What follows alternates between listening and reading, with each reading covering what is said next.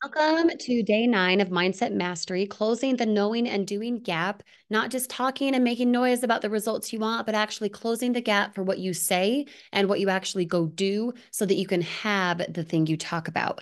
Now, remember, if you haven't subscribed to the channel yet, please do so right now. Give a like on this video as soon as you have that aha moment or something you hear that you resonate with. I'd love to hear from you.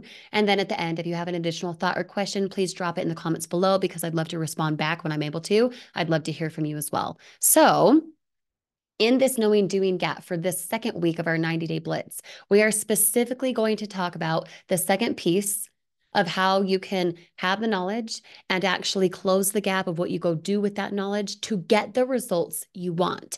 There are so many brilliant people out in the world, you included, me included. We know a lot and we don't have the results that reflect the knowledge, right?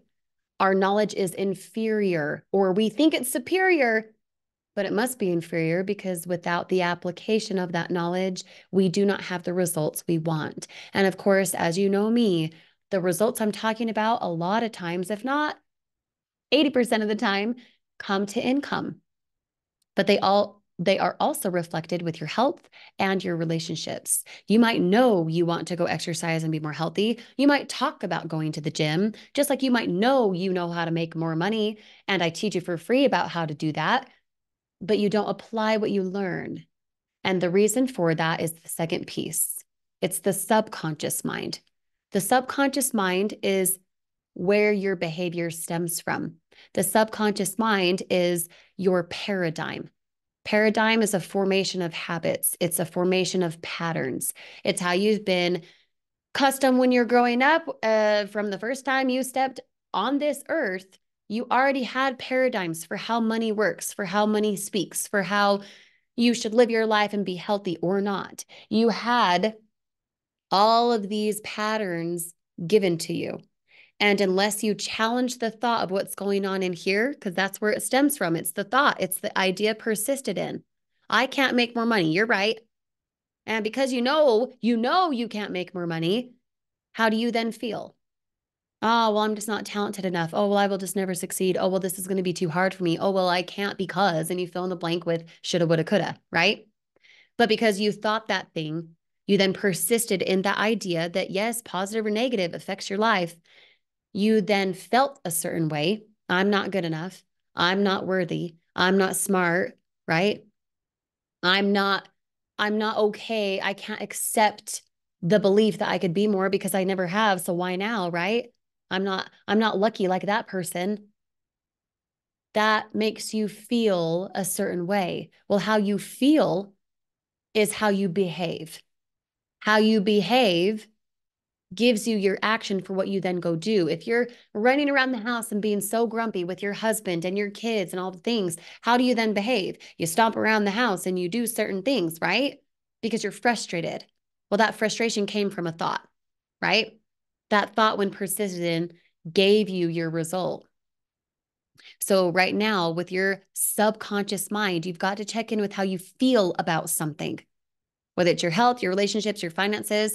You look at your bank account right now. If you don't feel happy about the money that you have, how can you attract more of it? If you're not grateful for the money that you have right now, for how you're making income, for the sales that you have, if you're not grateful for that, how can more be brought to you? If you're like, ew, I don't like that, so don't come to me, right? The only way for you to change what's happening in your subconscious mind, for you to go get different income results, for you to go get better relationships and better meaningful health, to live a long, good lifestyle, the only way for you to go do and improve those things is to close the gap for what you know, your conscious mind, to what you feel, your subconscious mind, bridging the two together, challenging the thought when it comes up if it is less than something that you want. If you're a person who makes $50,000 a year and you have the thought, I want to make $50,000 a month one day, you can have that. It's just a matter of, are you feeling that feeling consistently? Or are you allowing the knowledge to take over for why you can't, won't, shouldn't? Does that make sense? If that makes sense for you, please drop the words make sense below this video. I'd love to hear from you. Okay. Now, the last thing, and what I want you to consider, your piece of your homework for right now on this day inside of our mindset mastery is last week we talked about a shopping list. We talked about you writing down with no filter for 17 minutes everything that you want without rhyme or reason, just what it is you want. Now go back to that shopping list. How does it make you feel when you read it? You might have the little creepy person come in and say, "Oh, you can't have that. How silly are you, dummy? That's not for you. You won't be able to make it." You might have that thought, toss it, because you have no proof of that. And that feeling is less than what you deserve, right? That feeling of you're not going to make it, it's not good enough, you're not worthy of this, you're not deserving of that. But look at that shopping list and reroute how you feel. If that creepy little person, dumb little thought comes into mind of how you can't, won't, shouldn't, okay? Then take that feeling and project it to what it is you do in your daily routine. If you knew for a fact you were going to get 4 sales, let's say you landed $800 by tomorrow, at the time of the next video you watch inside this playlist, if you knew you were going to make $800, how would you feel right now? You would feel different. Well, that subconscious mind is what's talking. That subconscious mind for how you feel, how you then behave, is what gives you your results. That is where it stems from. So if you look at your results right now and you say, that is not what I want, that does not make sense to me, I know I can be better, I just don't know how yet, but I want to. That desire, when persisted in, will land you the physical result of more. Okay. It really, really will. I can guarantee you that. But it all starts from you challenging the thought, you replacing it with a different idea for something that matches your goals, finances, health, relationships, all of it.